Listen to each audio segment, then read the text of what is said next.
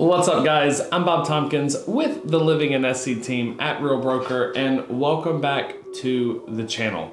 On today's episode of Living in SC, we are going to be talking about applying for your primary tax rate in South Carolina. Now, if you're moving to South Carolina, it's important to know that there are two tax rates on primary residences in the state of South Carolina, and that is the 6% tax rate and the 4% primary residence tax rate. So if you are living in the home that you purchase in South Carolina, you will be taxed at a 4% rate instead of a 6% rate, which is meant for secondary homes or investment homes. Now, right off the bat, you may hear 4% and 6% and think that's not a huge difference, but in truth, it actually is. While taxes are based on 4% of the assessed value and 6% of the assessed value, the difference is actually fairly large, as that 6% tax rate ends up being about 3 times more than the 4% tax rate.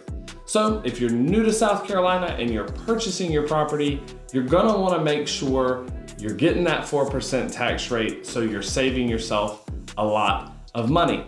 So in this video, we're gonna break down how to apply for that 4% tax rate, because while on the surface it may seem very simple, there are quite a few steps, especially when you're moving from out of state. So we wanna make sure that you have all your bases covered. Now, I say on the surface, it seems like applying for your primary tax rate would be fairly simple because there are only 2 steps. The first step being you need to get a new driver's license with your South Carolina address.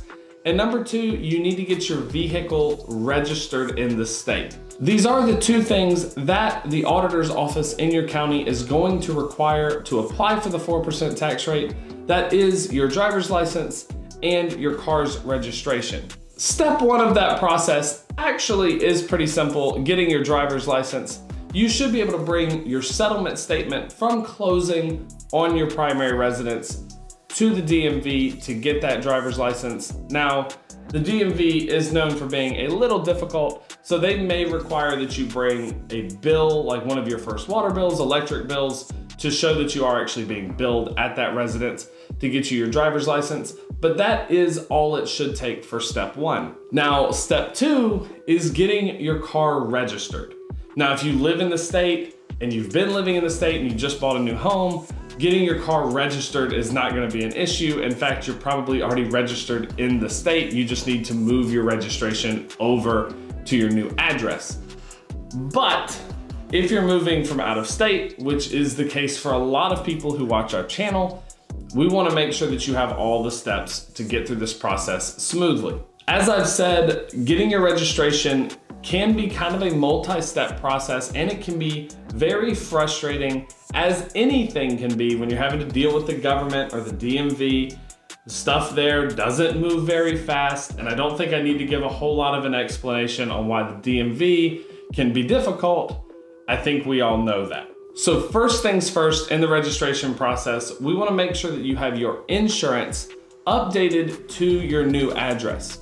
Now, with insurance, it is important to make sure that your insurance company is licensed to do business in South Carolina. They may have been licensed in the state you're coming from, and they might not necessarily be licensed to insure vehicles in South Carolina. That is a requirement for registration of your vehicle in South Carolina, and South Carolina does have minimum insurance standards in order to even drive a vehicle on the road. So you do want to make sure that your insurance company does business here and covers your vehicle at least the minimum required state amount. Next, you need to contact the auditor's office in the county that you've purchased in South Carolina, and give them the VIN number for the vehicle you're registering. This will put together a tax bill that needs to be paid before you can actually register your vehicle in the state of South Carolina. They will not give you registration until you have paid that property tax bill. Next, you need to go to the DMV with quite a list of things in order to finalize that registration. So first, you will need your title application, which is going to be your SC DMV Form 400, so that you can apply for title in the state of South Carolina. Next, you need your title or your registration from your previous state. Now, if there's a lien holder or a title holder on the car, you need to provide that evidence to the DMV showing that you're still paying a loan on the car. In South Carolina, you do not hold the title to your vehicle unless you have paid off all liens or loans on the vehicle. Whoever has a lien on the vehicle is who holds the title. So you need to provide that from the previous state so that South Carolina can get you documented appropriately.